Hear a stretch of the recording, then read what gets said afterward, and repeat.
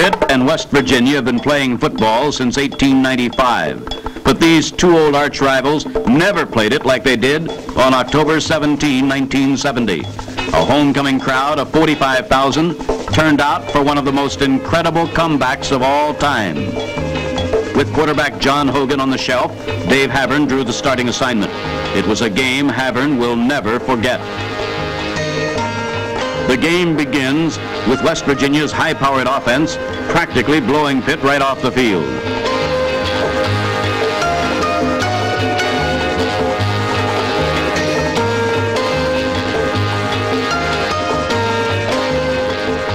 The Mountaineers take a quick 14-0 lead.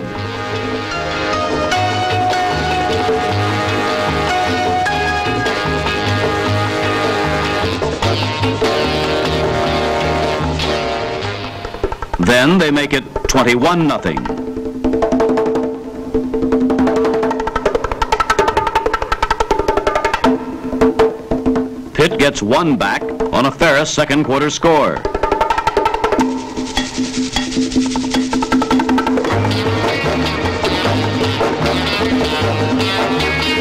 Quarterback Dave Havern makes it 21-8 on a two-point conversion.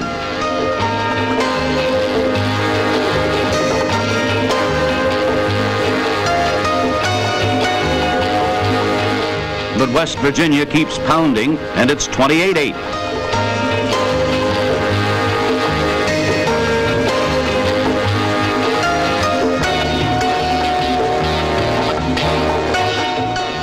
And then, unbelievably, it's 35-8. Chancellor Dr. Wesley W. Posvar is Pitt's #1 sports fan. He looks for the second half to be a lot different than the first. The Chancellor was right. It was. Dave Havern hits Doug Gindin for 21 yards. Dennis Ferris winds up the 58-yard drive in pay dirt. The Panthers still have a long way to go, trailing 35-14.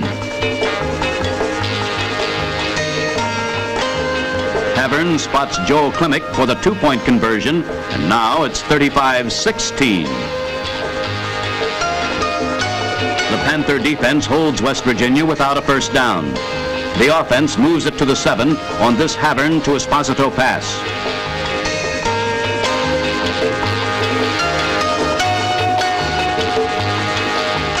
Dave Garnett fights his way into the end zone. It's 35-22.